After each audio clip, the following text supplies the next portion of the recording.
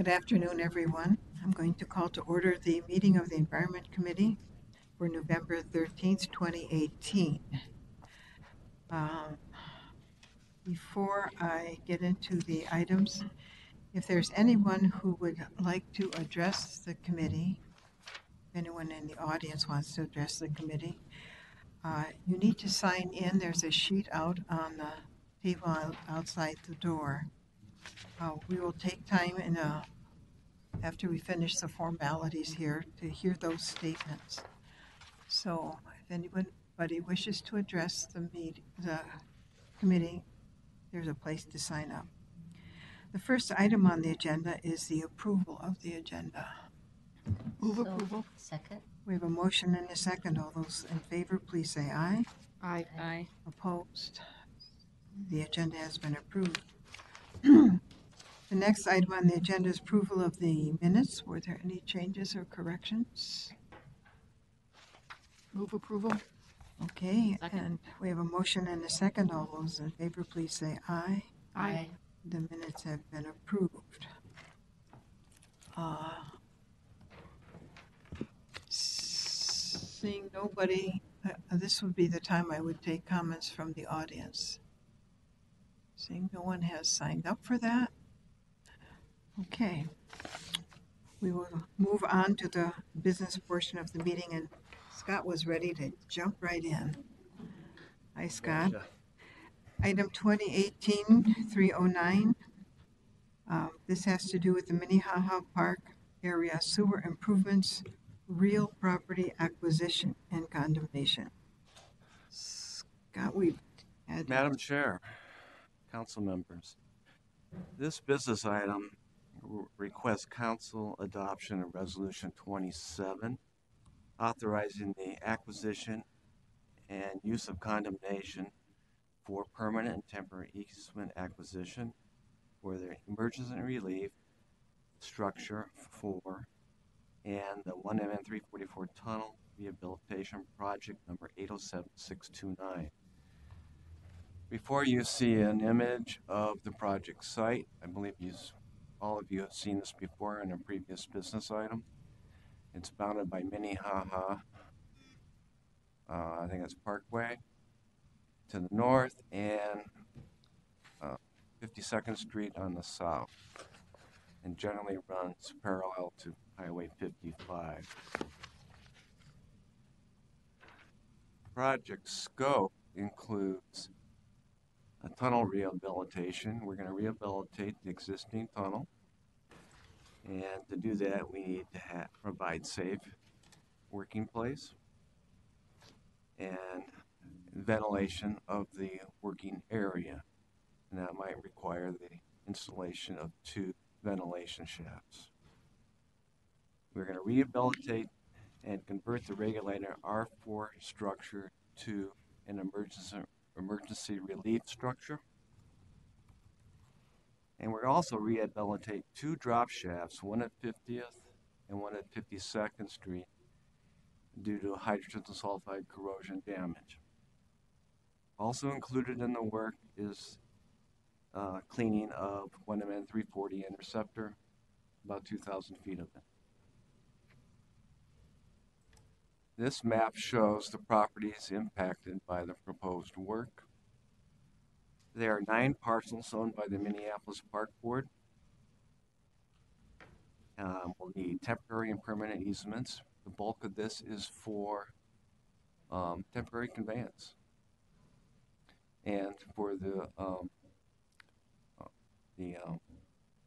improvements to the regulator or emergency overflow structure.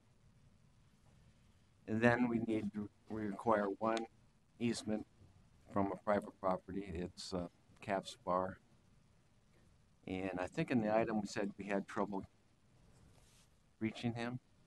Well, I found out today that we have finally made contact and met and was productive.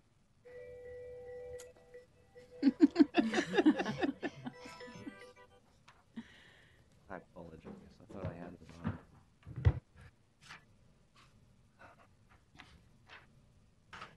This is the proposed construction schedule. Basically, the procurement phase will start in February, last to probably around July, and then construction thereafter terminating in May of 2022.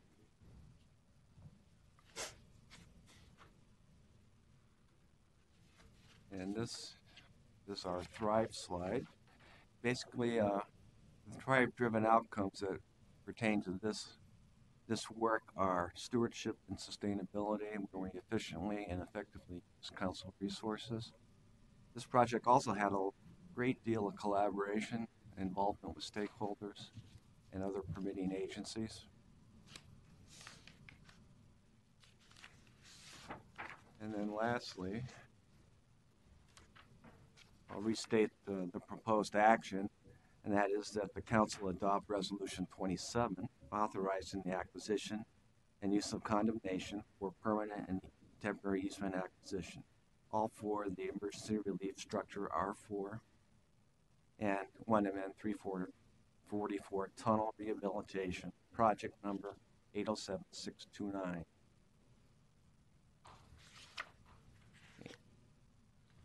Are there any questions? Are there questions for Scott?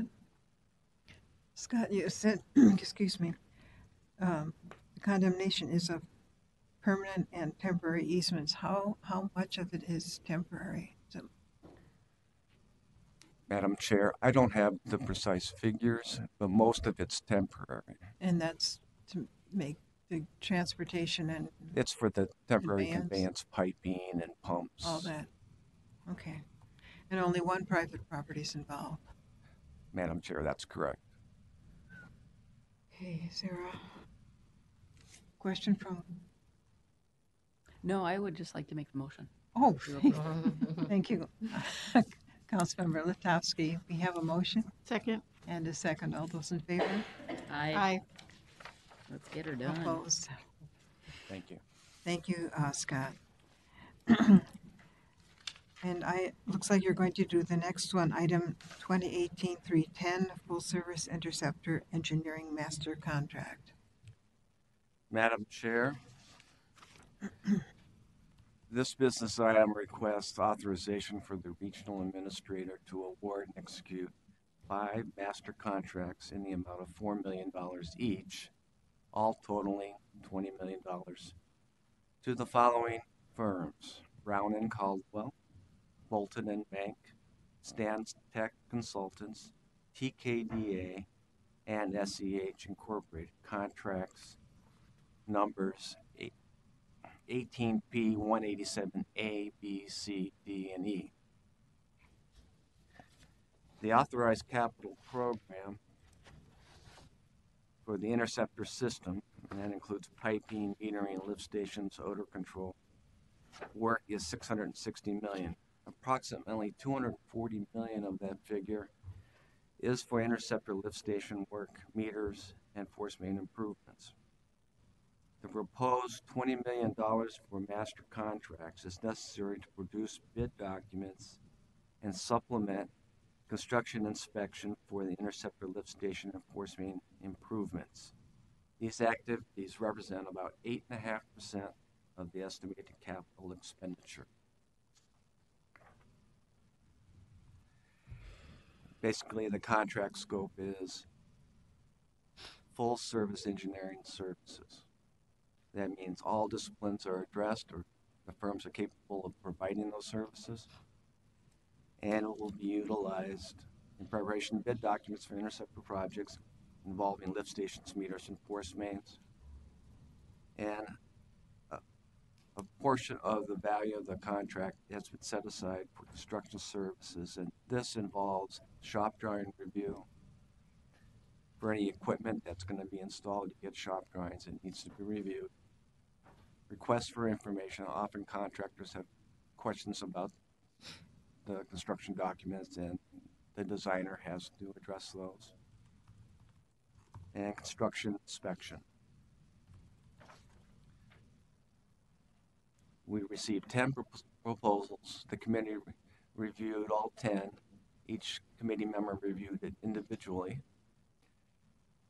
Once they were reviewed, they caucused, met maybe 2 or 3 times, to determine the highest ranked proposals.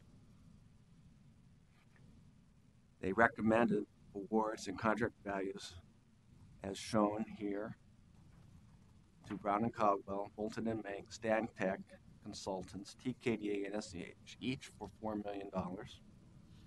These firms were the highest ranked and provided the best directly related experience and expertise.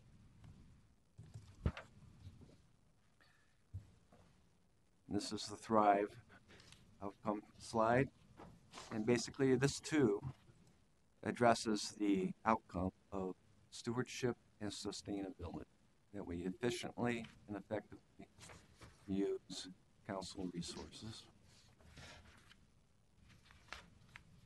And to summarize the proposed action, we request that the council authorize the regional administrator to award and execute 5 master contracts at $4 million each, totaling $20 million to the following firms: Brown and Caldwell, Bolton and Mank, Stantec Consultants, TKDA, and SEH Incorporated. Contract 18P 187A, B, C, D, and E. And if you have questions, I'll gladly answer. Thank you. Council members, questions? I'll move the motion. Second? I have a question. You've got 5 different engineering firms. How does the work get divided up? Madam Chair, we make every effort to keep it even. Often we may compete 2 firms against a particular task. Not always. We also try to match the firm's capabilities with the type of work that needs to be performed. Okay. Just curious about that. So we have a motion and a second. All those in favor, please say aye. Aye. Opposed? The motion passes. Thank you. The next item on our agenda is 2018-311, ratification and declaration of emergency for repair at Eagles Point Outfall. Hi, Renee. Good Welcome. afternoon.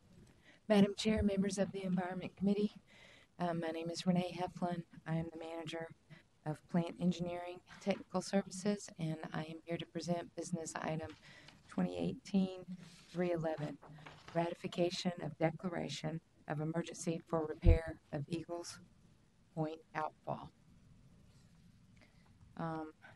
Just by way of background, the Eagles Point wastewater treatment plant discharges to the Mississippi River at a section known as Bollinger Bend. This is upstream of Lock and Dam 2. The bold white line is the old plant outfall, which has been abandoned in place. The brown line next to it is the current outfall from the Eagles Point plant. It was constructed in 2002. It is a 48-inch HDPE, or high-density polyethylene pipe. So it's a large plastic pipe. The meandering white and red lines within the river channel represent historical and actual barge routes, respectively. MCS has a current project in the area to replace bedding material under the outfall in coordination with an Army Corps of Engineer project to construct channel improvements at this area. Oh, wonder if it's, I was going to draw those on here. The Corps project to install 2 rock check dams. They're just big boulders dumped in, and they direct the flow through the center of the channel. It helps the barge traffic. But there's one approximately here, looks kind of like a C, and there's also one planned for here. So you can see that one of the rock check dams will cross our outfall structure. And is it the Corps of Engineers that are putting in those rocks, or is that us? Yes, ma'am, Madam Chair, the Corps of Engineer has a project that was actually started a year ago to install 2 rock check dams. Today, or last year, They did relocation of mussels, and they have installed this first one right here. And they're getting ready now to install one, the second one next year in 2019.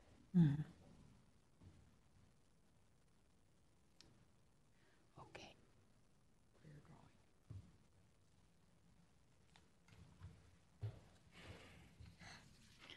Fancy technology.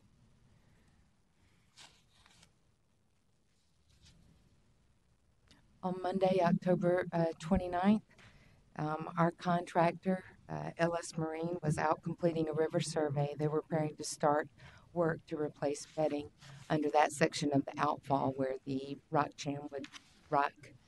training structure would be placed over it. So they were out doing survey work, and they observed leakage at an upstream maintenance access structure on the bank. And they contacted our construction field office and let them know. On Thursday, November 1st, an underwater inspection by the contractor confirmed that significant damage to the outfall pipe had occurred. The outfall outlet and about 130 feet of the pipe from the outlet are missing. The next 70 to 80 feet was kinked and pointed in the downstream direction. The notes in this photo are field notes taken by MCS construction staff. The new location of the outfall pipe is shown in dark pink here. So you can see it's kind of offset. I'm sure you see it. Right here. This is the about 70 or 80 feet has been kinked and is pointed in the downstream direction.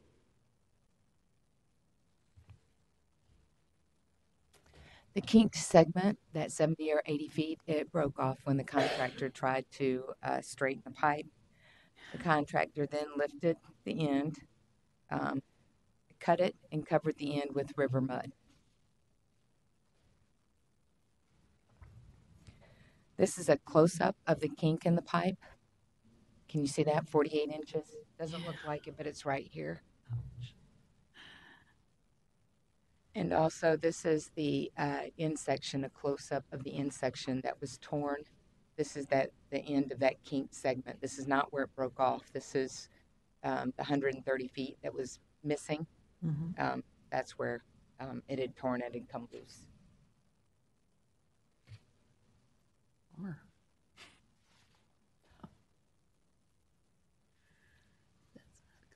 I did it. I left that. Sorry, Susan. I think I can still get it.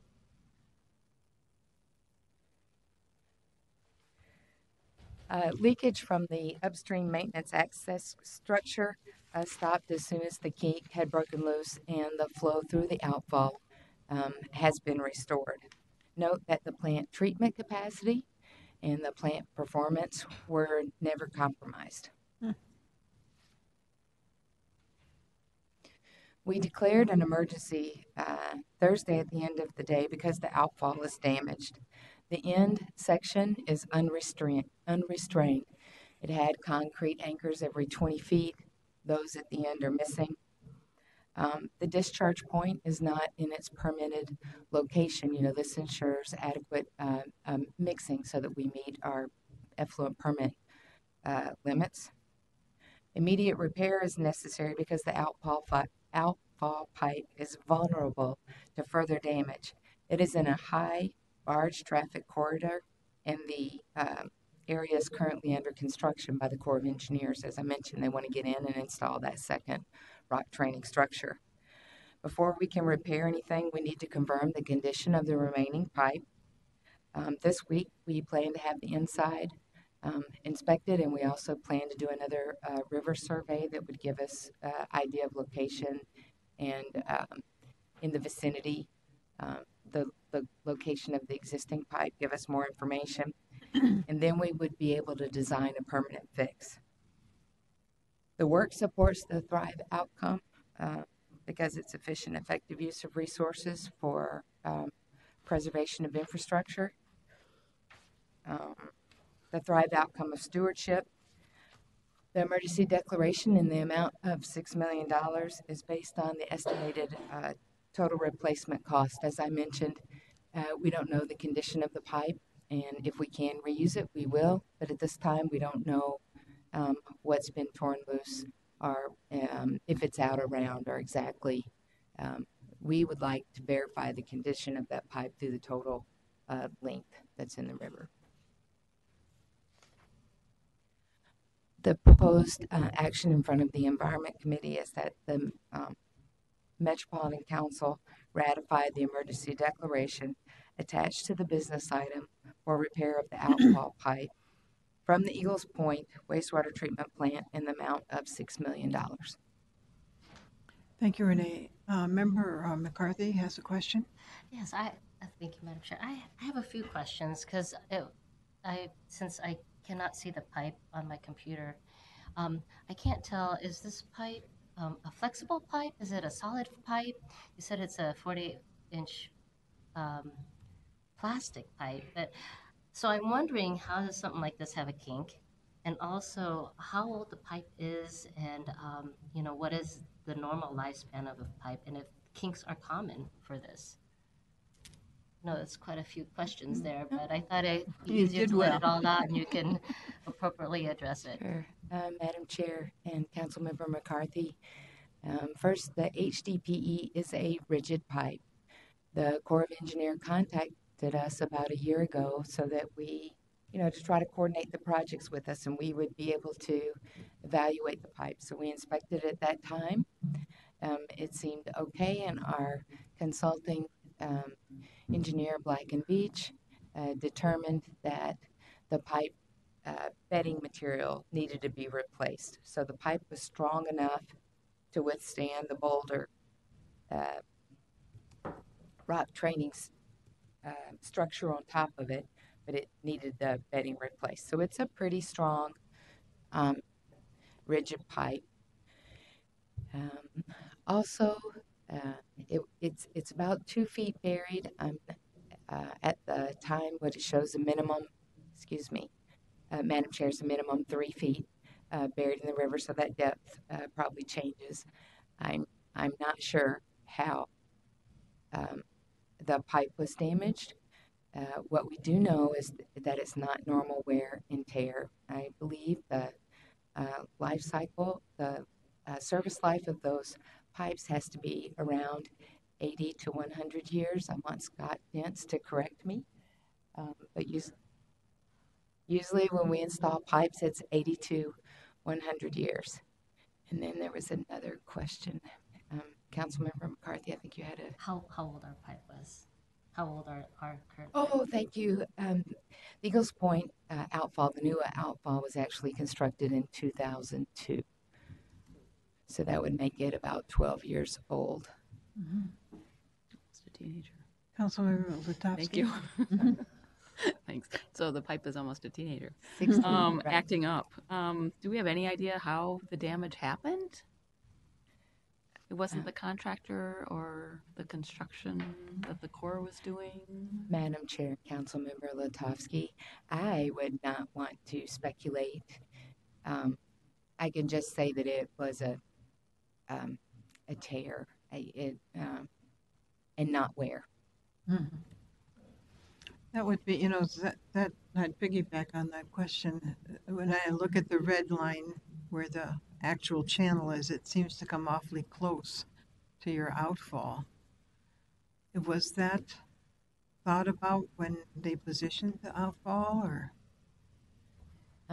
Madam Chair, I did review the facility plan for cost estimates and the value of that pipe, and there were some fancy hydraulic modeling of barge velocities and forces on the end of the pipe to make sure that it could withstand that, not a hit.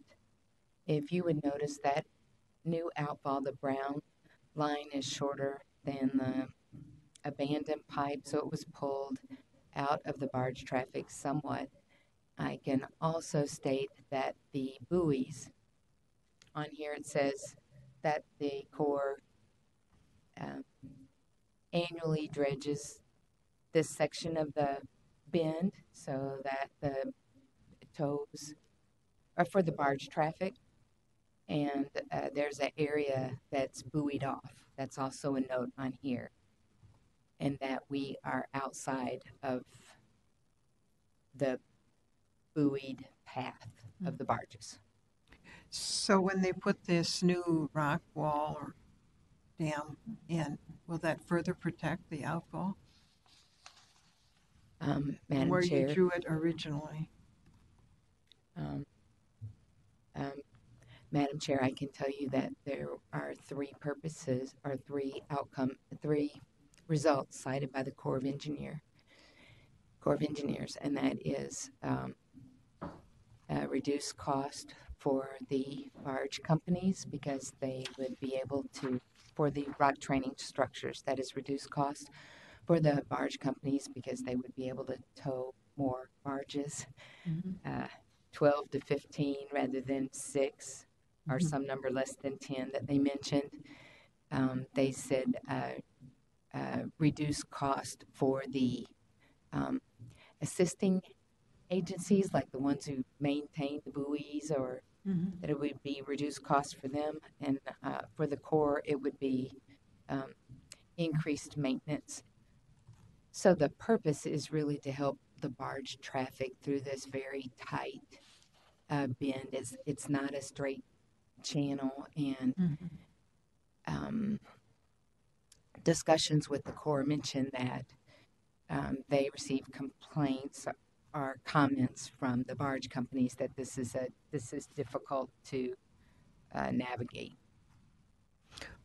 But my question is, would it also be an assist to the performance of the outfall, having these rocks in place and keep the barges away from the outfall pipe?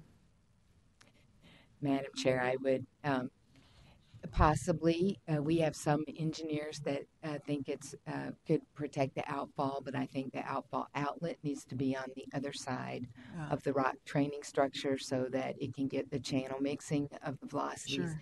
And I think once it's outside of the rock training structure, that it's unprotected. I did show, or hopefully I showed on the slide there that this would not necessarily protect the outlet against barges. You know, those are big boats, but the outlet has there's a design to it. You know, it's this outlet came out of the bank and turned up. There's a design to it to try to maximize the maximize mixing, and you'll see the concrete collars here that help with the restraint, and also on the end is the armoring riprap, you know, to try to keep all of the river muck, you know, away, or to keep that thing from moving around. So there is a design, and I think that the next one would probably be similar. There might be something we could beef up the end, but it needs to get out in the mixing flow. Sounds good. So the proposed action is that we ratify the emergency declaration attached to the business item for repair of the outfall pipe from the Eagles Point wastewater treatment plant in the amount of $6 million. Do I have a motion? Or are there other comments? I'll move the action. Sure. We have a motion and a second. All those in favor, please say aye. Aye. Opposed? The motion passes. Thanks, Renee. We put you through the ringer there. The next item, 2018-312, is a request for a public hearing on the acquisition of the Rogers wastewater treatment plant. And Janine's going to walk us through this. Madam Welcome, Chair, Janine. members of the council, tonight we're asking you to authorize a public hearing for the Rogers wastewater treatment plant acquisition. Some background: the Thrive Minnesota the Thrive Minneapolis St. Paul 2040 Water Resources Policy Plan states that wastewater treatment plants or acquisition of wastewater treatment plants from suburban communities outside the current service area based upon requests through the comprehensive plan and comprehensive sewer plan process after soliciting customer input and conducting a public hearing on the request. So the Rogers wastewater treatment plant acquisition was identified in the Thrive 2040 Water Resources Policy Plan and was also identified in the City of Rogers wastewater treatment, or excuse me, the City of Rogers comprehensive plan. So again, the background, the acquisition of the Rogers wastewater treatment plant was contemplated in their 2030 comprehensive plan, and this amendment was approved by the council in 2016. The acquisition of the Rogers wastewater treatment plant was contemplated in the 2040 Water Resources Policy Plan on page 47, and that was approved by the council in 2014. And then this, just a few weeks ago, the City of Rogers City Council formally requested acquisition of the Rogers wastewater treatment plant by resolution on October 23rd, and that was transmitted to me by the city clerk of the City of Rogers. So here is the Rogers service area. First of all, on this map, you'll see that the City of Rogers is bisected by Interstate I-94. The Rogers wastewater treatment plant is west of County Road 101. And when it was built in 1960 and commissioned in 1960, it was north of town and outside of their development area. And now it's really considered part of their downtown, which is one of the reasons that they wish for the council to acquire the plant. The 2017 annual average flow of the existing plant is 0.87 MGD, and the existing plant discharges through a wetland to the Crow River. The future Crow River plant would be constructed on property owned by the council located south of I-94 near County Road 144 and Territorial Road, which is County Road 116. The council owns about 38 acres on the south side of County Road 144 with an additional 59 acres to the north.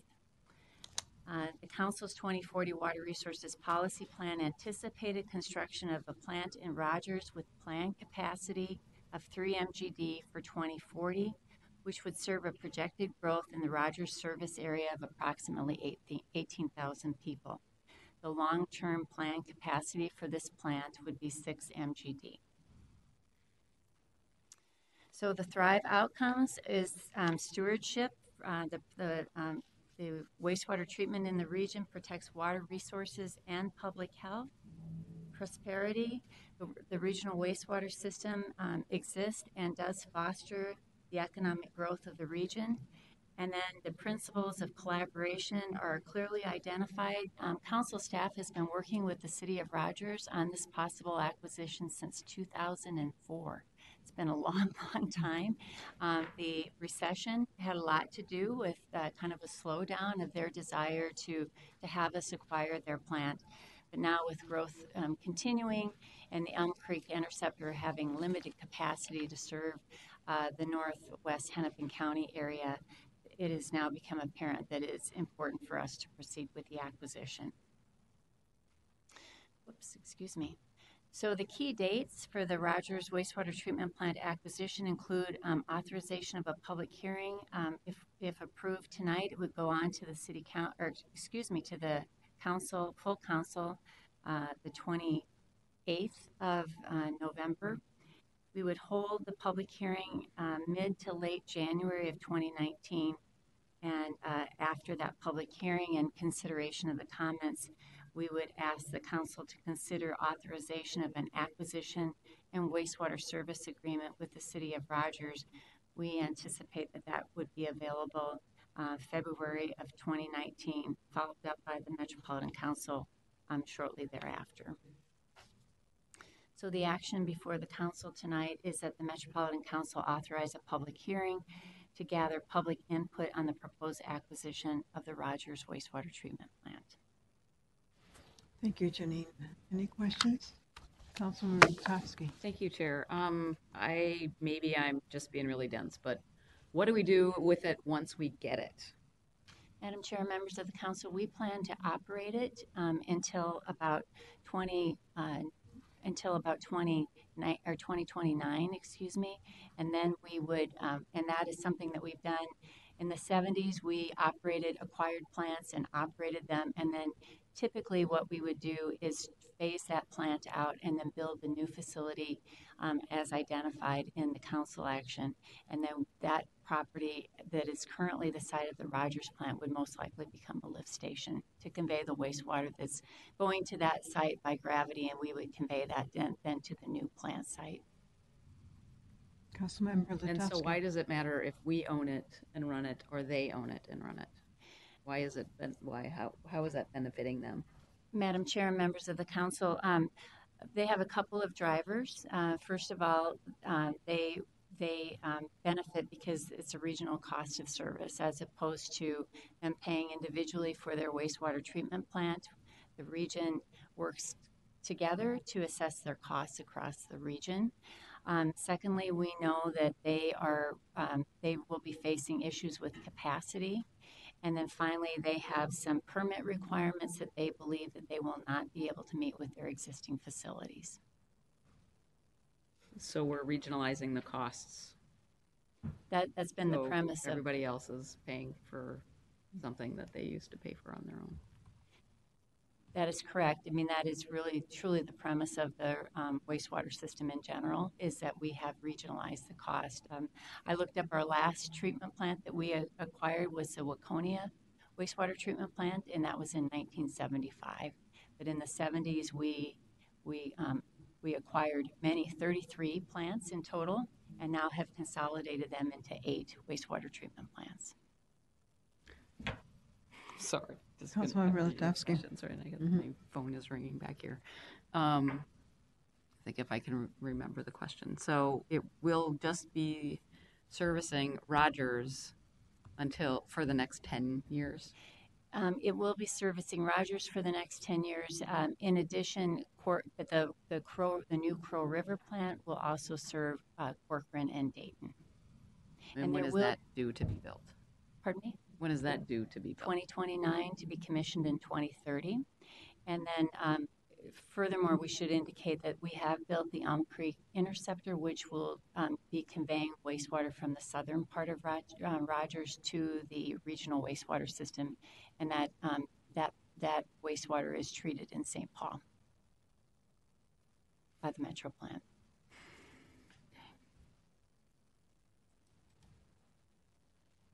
Other questions or concerns?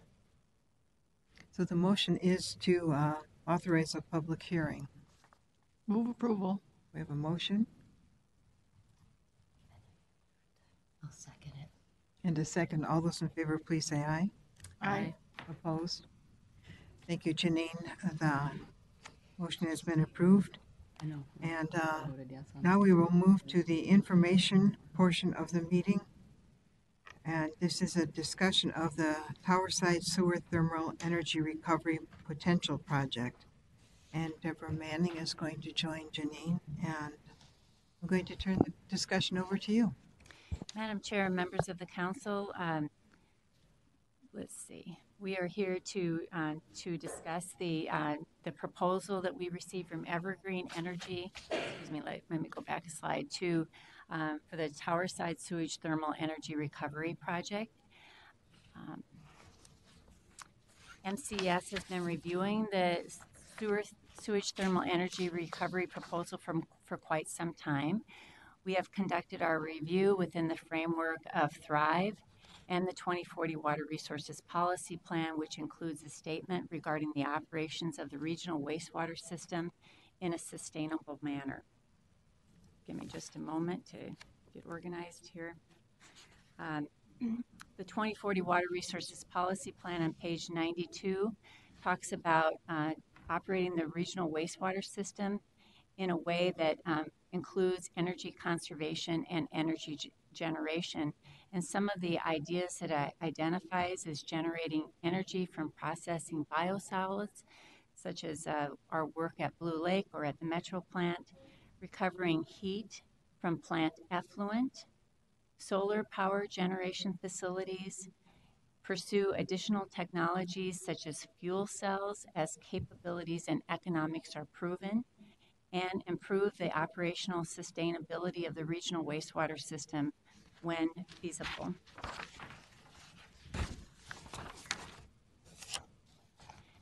So, while members of the council know where the council gets its revenue to operate the regional wastewater system, not everyone that has been interested in this proposal has a clear understanding of our revenue sources.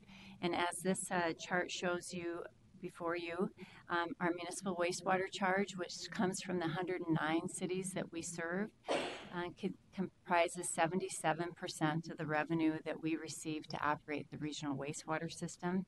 An additional 15% comes from the sewer availability charge, which also comes from local communities who collect it from the developers who are expanding their businesses in their areas, in their communities. So effectively, 92% of the revenue to operate the regional wastewater system is collected by our 109 communities. As council knows, this is why it's important that we operate the system in alignment with our statutory mission, our policy plan, and our agreed upon customer level of service. When we do, we tend to get customer support on tough issues that we need to tackle together, such as I&I, implementation of our capital program, planning for regional growth, and regulatory compliance issues. When we deviate from our mission, our policy plan, or our statutory authority, our customer communities tend to object as they feel quite invested in the efficient operation of our wastewater system. So with the backdrop of our 2040 Water Resources Policy Plan, our statutory authority, and our customer level of service, we reviewed the Towerside Sewage Thermal Energy Recovery proposal. Before Deborah gets to the review, and I think I'm going to skip over this slide, before Deborah gets to the review of the actual proposal, she will walk through the steps that MCS is taking to meet the goals for operating the regional wastewater system in a sustainable way. And then she will transition to a technical review of the STIR proposal. And then I will wrap up our presentation with some concluding remarks. Thank you. Good afternoon, Madam Chair and council members. Thank you for the opportunity to speak with you today. The progress towards MCS's energy goals really falls into a few kind of chunks of time. The first is from the 1990s to about 2011. We really focused on reducing energy use in areas where it was clear in the industry where energy is mostly used in wastewater. And that's in aeration and in biosolids processing. So we knew to focus there, and we did in that time frame. In 2012 through 2014, we realized we needed, and at the urging of the council, we needed to create, and we did, sustainability policies and programs. And so that was implemented in that time frame. And then since then, we've been implementing many capital improvement projects and also engaging in some partnerships. And I want to mention that a lot of what I'll mention is capital improvements, but our operations staff is also implementing energy improvement projects as well. In the future, we really do see new opportunities, as Janine was talking about. The Crow River wastewater treatment plant, we believe that there'll be opportunities to implement sustainability, energy type projects from the get-go, which is much more cost-effective than retrofitting. I want to run through just a few examples of partnerships and collaborations that we've received since about that 2014 timeframe. And they're shown on this slide. And I should mention there was a handout, 11 by 17 handout, that provides a lot more information, more detail than I will go through in this presentation, but we'll be happy to answer questions about that. So this lists a number of the partnerships and awards that we've received since that 2012-2014 timeframe. I wanted to mention a few examples in these areas of focus that our policy documents set out. And the first is in generating energy from processing biosolids. The Empire wastewater treatment plant since 1979 has been using biogas for process and building heat. So we've been recovering heat from that, using that biogas or producing heat using biogas, producing energy. And that the Metro plant, as you're aware, we have these fluidized bed incinerators, and we generate quite a bit of energy there from quite a bit of heat that we generate. And we save about $2.5 million per year using that energy for heating buildings at the plant. In the future, we plan to install at the Empire plant a biogas combined heat and power project, and this will use biogas from solids processing to generate about 30% of the Empire's heat and power needs, saving about $350,000 per year. We'll also upgrade the boilers there to high efficiency boilers. At Eagles Point, another area that Janine ran through in the beginning was recovering heat from plant effluent. Since 2004, at the Eagles Point wastewater treatment plant, we have been recovering heat from our effluent and using it to heat the administration building. And it was kind of a pilot test at that time. We wanted to learn more about heat recovery, and what we found is that the equipment is actually relatively issue-free when used on that plant effluent. So there's little solids or things like that to plug up the system. And in 2019, we'll be installing some monitoring equipment so we can determine more the energy savings. We recover heat from plant effluent, as I mentioned, at Eagles Point. But we've looked at, most recently, we've done a study of where else we might do that. And what that study found is that if we're retrofitting our heat equipment as part of what would need to be done, it's not really cost effective. But if it's new equipment, we have a higher chance of it being cost effective. And so we would be looking at those new treatment plants as opportunities to recover heat from the effluent. Another area is solar power generation. We've been making a lot of progress here. 2017, at Blue Lake, we completed a behind-the-meter solar installation as well as a council-sited community solar garden. And we completed council-sited community solar gardens at Empire and the Seneca Ash landfill as well. We should note that we're also, we have been subscribing to community solar gardens that are not on our site. And we project that 80% of our projected energy savings from solar will come from subscriptions.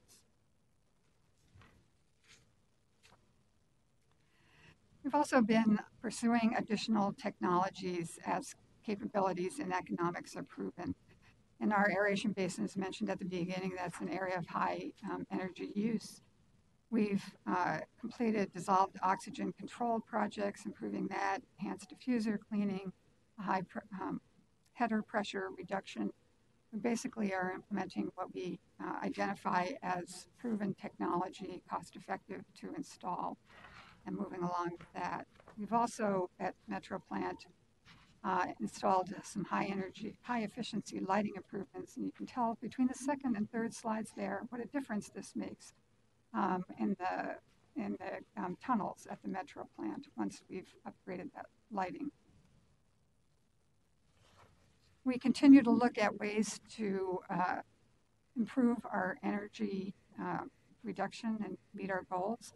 And one of these, we believe, is the Industrial Pretreatment Incentive Program, which we think will actually change the characteristics of our treatment processes themselves. For example, at the Empire treatment plant, we recently completed an agreement with Kemp's to receive their high-strength waste from their dairy processing and receive that directly into our digesters. And we will be able to produce more biogas that way, which we've been mentioning we use for process and building heating. And we believe we will increase that biogas production by 23%. That would enable us to decrease our energy use for heating by about, well, the equivalent of about 172 cars per year. So we'll also be able to take some trucks traffic off the road. So that's not equipment per se, but a different way of running our system. But there's kind of the so what. We've done these projects. What has the impact been? We've been tracking our greenhouse gas emission reduction, and this graph shows from 2005 through 2017 how the progress has been going. A number of different colored bands there. The green is electricity, the light blue is metro sludge incineration, the orange is effluent discharge, the dark blue is natural gas, the light orange is Seneca sludge incineration, and the gray is nitrification, denitrification. So these are all areas that we track in terms of greenhouse gas emissions and reductions. The other items shown on this graph are the 2030 state policy goal for energy reduction, which was about that 30% reduction, which we have already met. And then the 2050 reduction goal is shown in the darker band there. And we're well on our way to meeting that goal as well. I do want to mention that we look at ourselves in comparison with other sources of greenhouse gas emissions. And this graph represents some of that information. We are kind of in that orange band in the middle.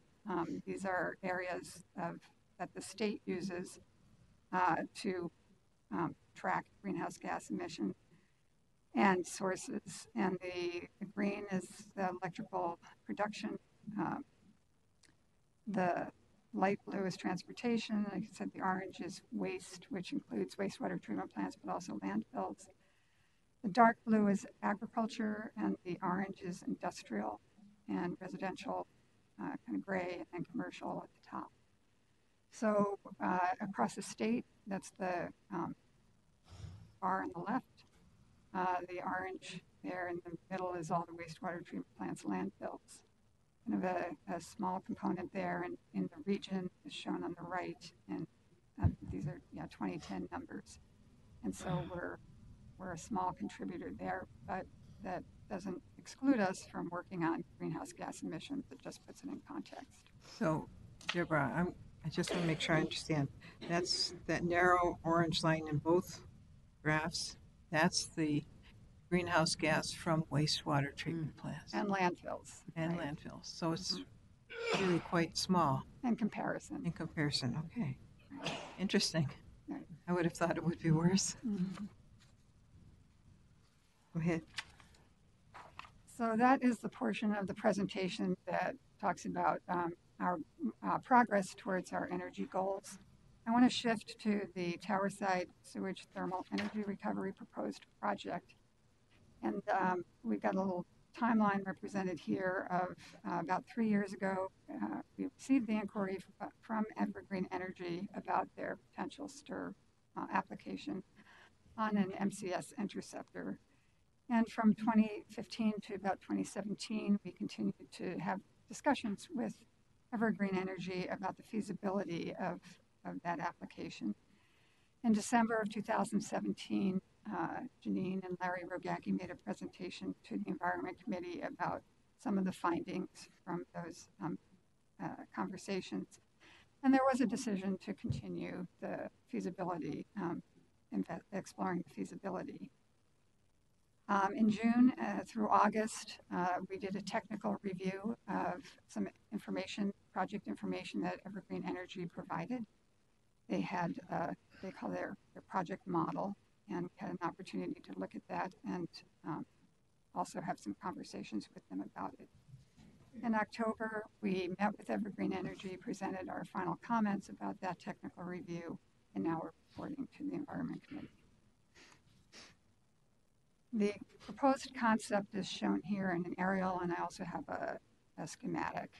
So the concept would be to divert wastewater, about 2.6 million gallons a day, from the interceptor that runs down the rail line to Oak Street, right in front of TCF Bank Stadium, and send that untreated wastewater to a wet well and pump station through a 14-inch pipe. The wastewater would then be pumped to an energy center where there would be energy transfer equipment, heat transfer really equipment, transferring heat from the wastewater to a water loop, essentially a fresh water loop, which would then go on to the proposed days in and for use for heating and cooling. The wastewater that went to that energy center would be returned to the interceptor through another 14-inch pipe. The system would do both heating and cooling in the summer. It would be used for cooling. The heat from the air conditioning would be transferred to the wastewater. In the winter, the heat from the wastewater would be transferred to the loop for heating.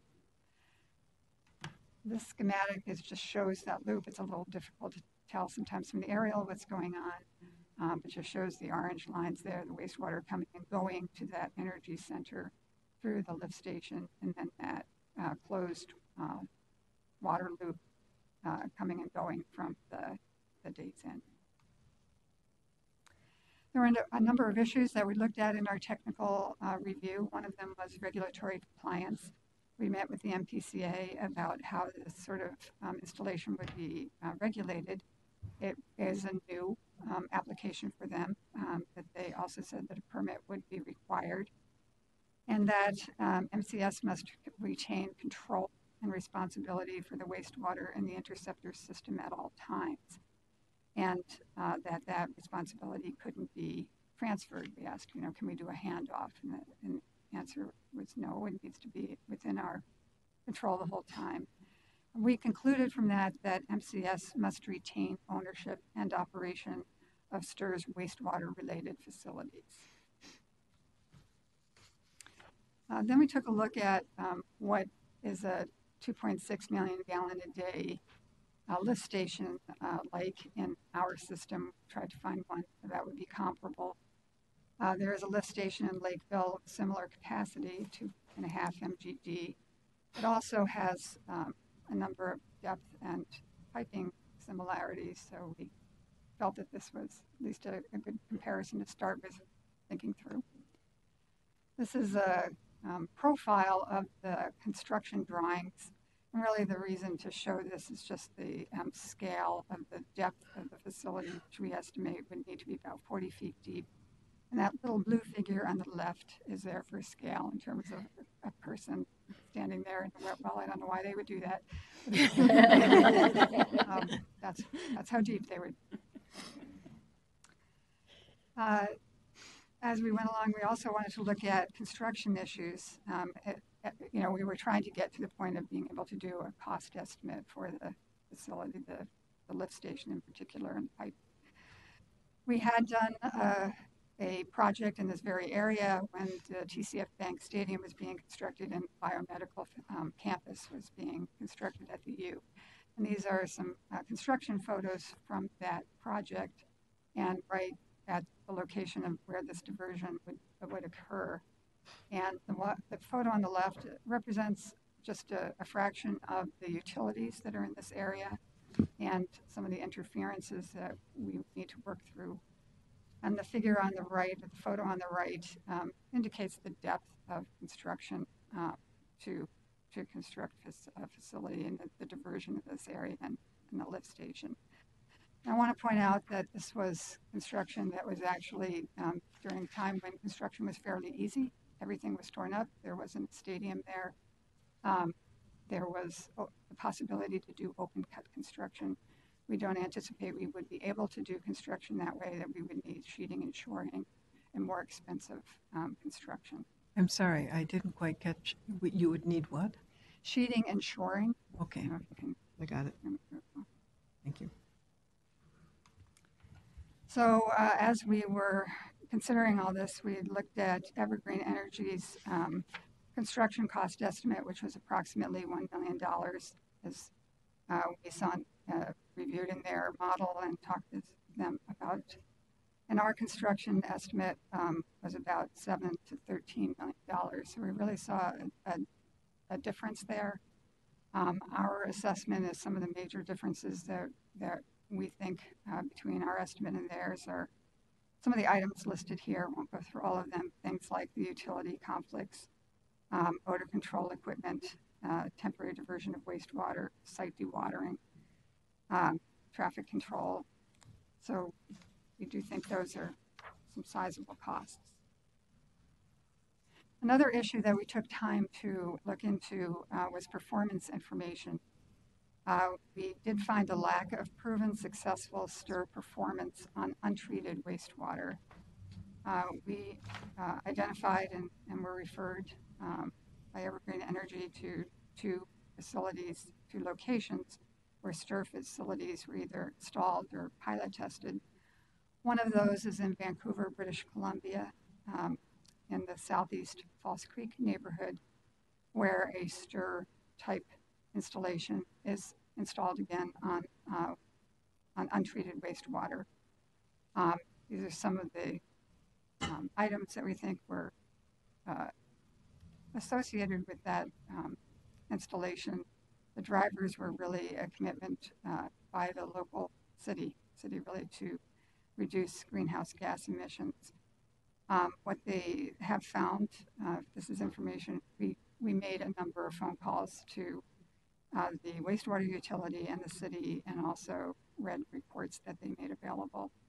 Their current rate for energy from the STIR facility is about 23% higher than compared with natural gas systems.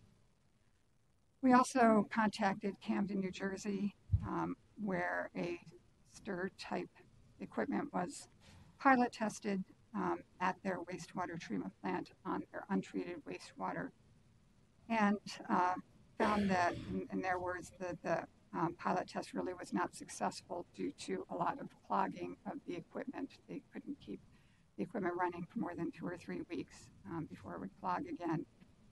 And they estimated their return on investment to be about 35 plus years. So they didn't feel on raw wastewater that was the best type situation. But they have said that they are looking at maybe proceeding with testing it in their wastewater plant downstream of their screening. We looked at if we scaled up, if we had these STIR type facilities, more than one in our wastewater collection system, what impact would it potentially have? And that isn't what Evergreen Energy has proposed. They proposed one, but we need to look at, if we do this one, people are interested in doing more, what impact might that have?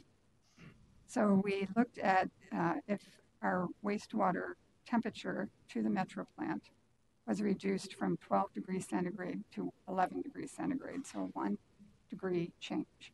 Again, that's not what Evergreen Energy's proposed project would result in, but we were looking at if this was scaled up, we took 1 degree change.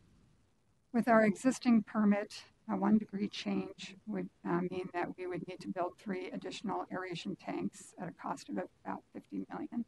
That's due to our nutrient reduction process there.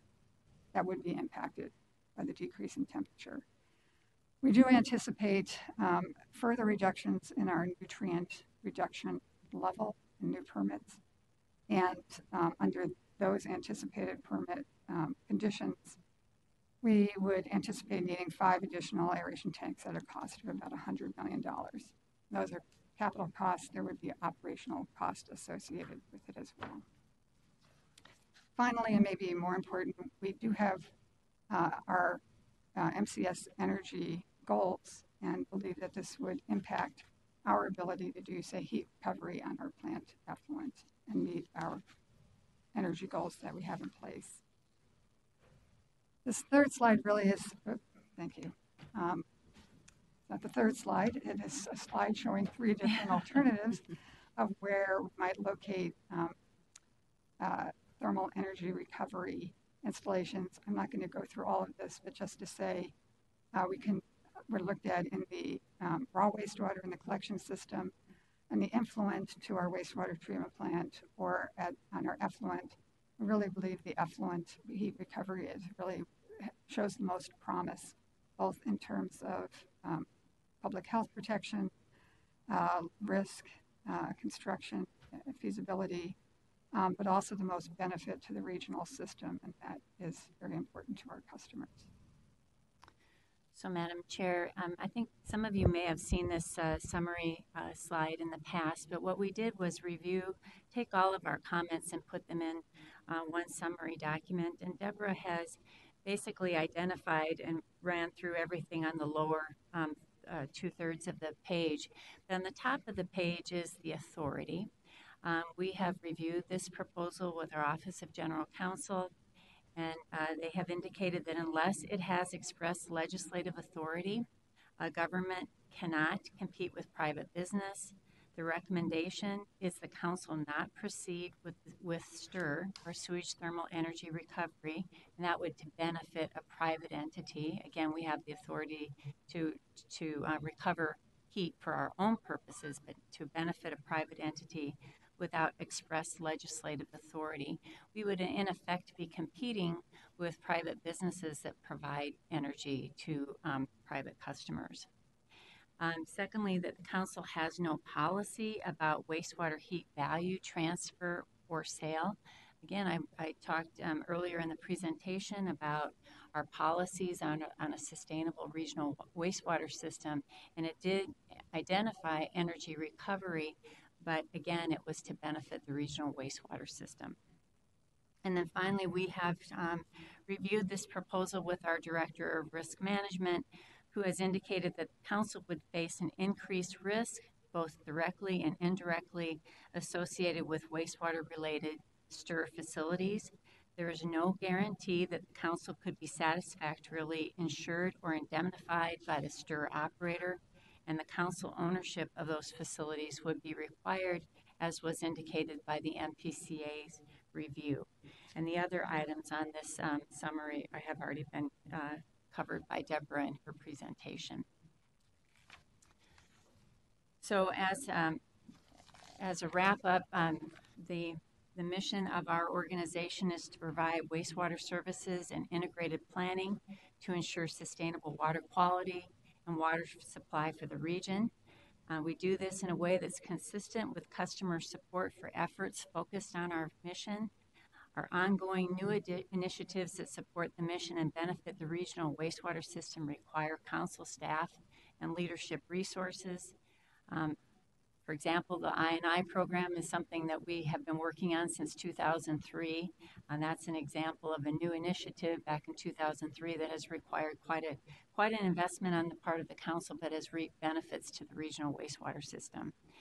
And then the policy supports MCS in pursuing additional energy recovery technologies as capabilities and economics are proven and are for the benefit of the regional wastewater system.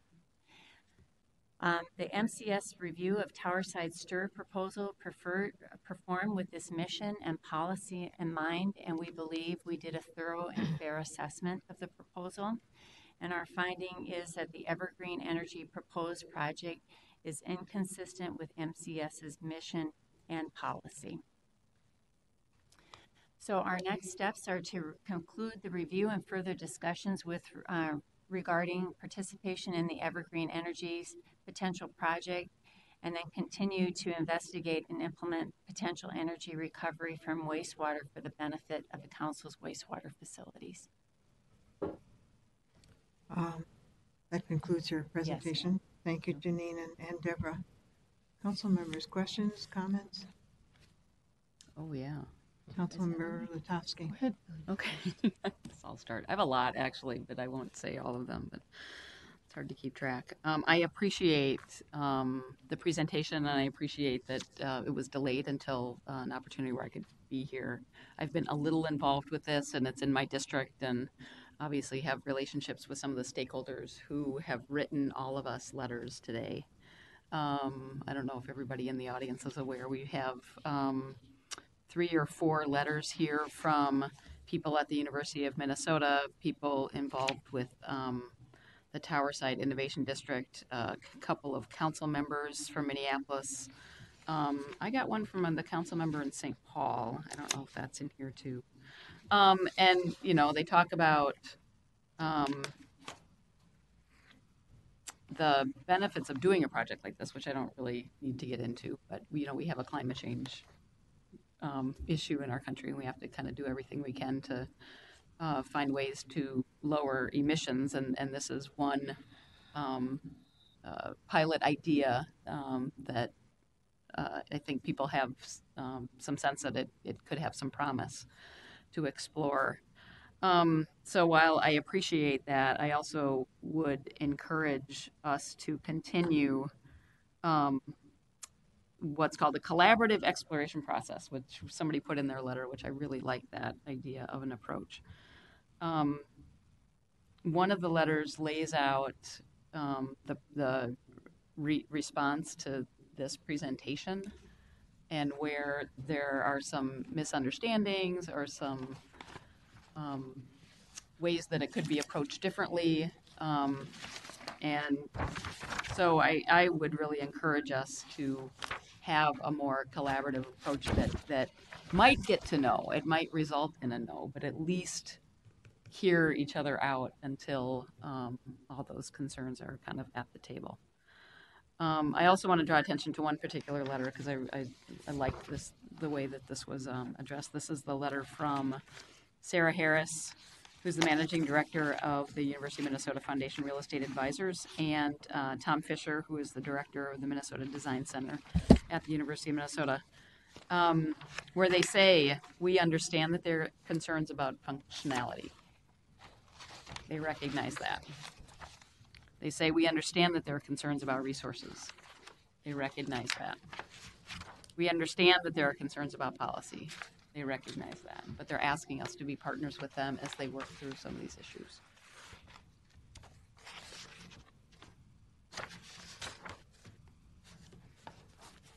Councilmember Wolf, did you raise your hand? Or? I did not. I mean, I can comment if you'd like. I think the staff was very thorough with their analysis of this, and I understand the frustration of the people who want to do this, but I think it's important for us to look for the best bang for our buck, and that heat has a value to us in energy recovery. And if the most efficient way to use that is after the effluent is coming out of our plants, then we kind of owe it to our customers to go for the most effective place to get that energy out. I understand the desire, but that's a really tough spot to do a project. And there's a whole bunch of brand new construction there that would have to be torn up in order to do this. I mean, the one place that they did do it, it's costing much more than other sources of energy. And I guess I don't understand where those dollars would come from to get energy that costs more and put more risk on us. The idea that we can't put the risk on them legally is very problematic for us. I mean, if they wanted to cover all of the costs and all of the problems and everything, that's one thing, but we need to use that energy for all of our customers in the most cost-effective manner that we can. Other comments? I recognize that there are a lot of challenges with this, but I also recognize that I feel like the conversation between the council and the project team is not over yet. Right? You guys might want to just say no, but we have somebody out there who wants to be a partner with us, and it would I would just encourage us to let that negotiation and that conversation go a little bit further, especially now that we've got the cities kind of weighing in and asking us to be partners on these things. And I have a feeling that they're going to be going to the legislature that might open up doors or open up complications for us. Well, innovation is certainly the name of the game right now, isn't it? That and when we first got on the council, I remember as we struggle through some of our policy things, whether it was sustainability or energy or what. Um, I think this council as a whole really appreciates the desires the Evergreen Energy and the STIR project represent. As I read the letters from the city council and the mayors and stuff, it became clear to me that there are other areas, both in Minneapolis and I think in St. Paul, that are aiming for similar types of innovation, energy reduction. And so the new information for me today is what impact that would have on our system. You know, can you just do it for one, entity, and then these other, well, people start to come online, and then we have to invest in aeration or whatever. Um, I think, um, I think that concerns me a great deal. That where we still have use for the heat that's in the effluent for our own system. Uh, that I just have concerns about diverting that resource that's ours and that we've been maintaining. Not that these aren't good ideas, and who knows where the technology will lead us. The implications for me in your presentation that it would be very expensive if we started having 2 or 3 other innovative districts. There's one in St. Paul, and I think there are at least 2 more in Minneapolis that are coming up, whether or not they'll come and make the same ask. But it starts putting us in a position where, I don't know, it seems to me we're giving away something we should be using. And I appreciate that. I'm very impressed with the graph that shows that we're down to the 2030 mark already. It's only 2018, and that if we continue with our own customers and our own facilities to reduce our energy, we're meeting the same goals that Evergreen is trying to meet, but we're doing it in a cost-effective, systematic way that fits our system, rather than, I remember one of the big business gurus said, stick to your own business, don't start, and the companies that started to diversify too widely often ran into trouble. It seems to me we have a lot on our plate to handle right now. And I don't know, I just, we've been in this conversation for 3 years. I think that unless there was some remarkably new information, I'm not too sure that I see the potential to go further at this point. I mean, there might be some big thing on the horizon that I don't know anything about, but I certainly appreciate what they're trying to do. Councilmember Wolf? Thank you, Madam Chair. I think that's very well said, and I agree with you. I appreciate what they're trying to do. It just doesn't seem to be the right fit right now. I mean, if they want to go pursue legislation to make things possible, if there's technical advances and things that change over time, those are all things to be considered. But with the technology that we have today and the state laws that we have today, we can't really justify spending council resources lobbying the legislature or doing all these other things that would need to happen to make that feasible. Because right now it really isn't in our best interest to do that. And I would respectfully disagree. It does meet several things that are mentioned in Thrive in terms of partnership, in terms of reusing resources. Again, like we don't have an action in front of us either, so I'm not quite sure what the result is, but I hope a door can remain open for continued conversation. Apparently there is somebody in the audience, and I don't know if that person wants to. No, we had an opportunity before.